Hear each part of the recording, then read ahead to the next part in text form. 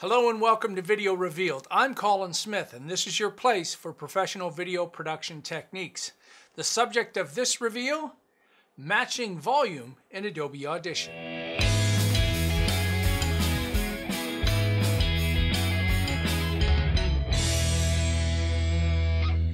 Trying to keep the volume consistent over multiple audio and video files is a challenge, especially if they've been recorded at different levels.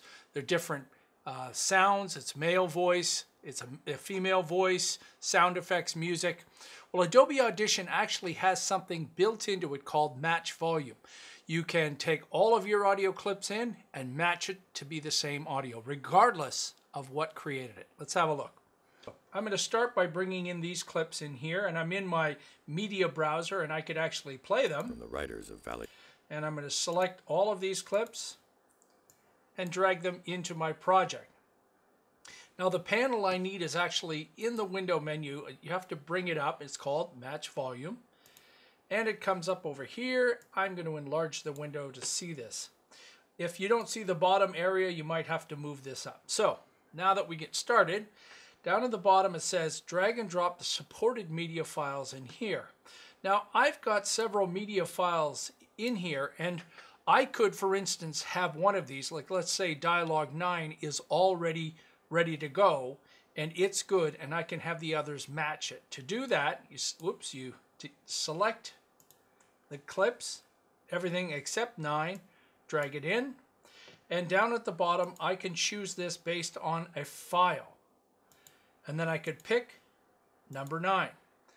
What that does is it says number 9 is good. Use that as a model for volume. And then take the rest of them and match that file. But we can also choose a few other things. So let's go back. Let's say 9 actually needs to be done. So we'll drop it in here and let's look at all of these choices. The first one, ITU RBS 1772 loudness.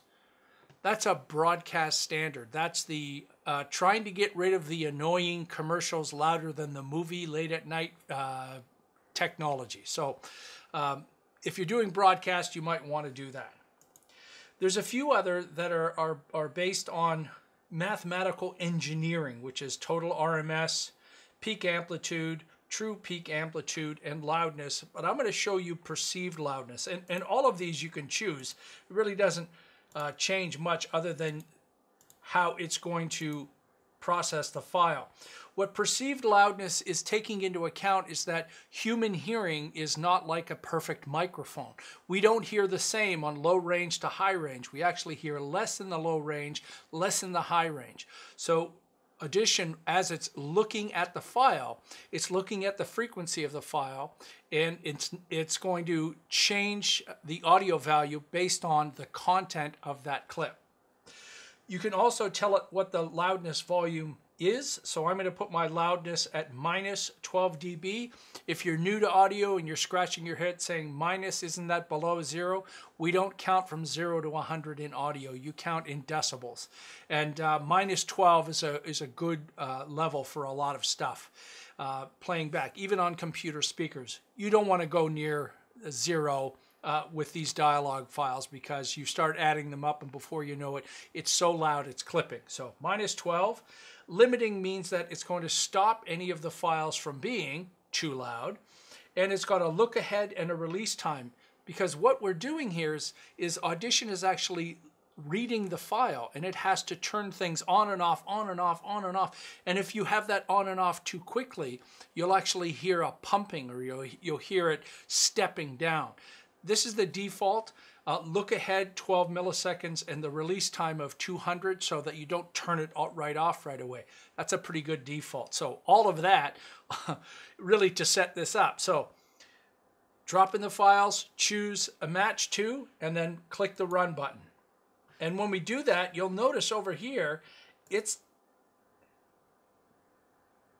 giving me all of this wonderful information. It's telling me how much it's done each file. So this one it's done plus 2.3. This one it's done plus 11, plus 10.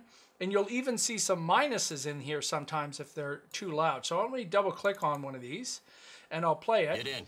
And then I'll undo that. And you can see that slight difference in that file. in this one. Don't get any funny ideas, Lancelot.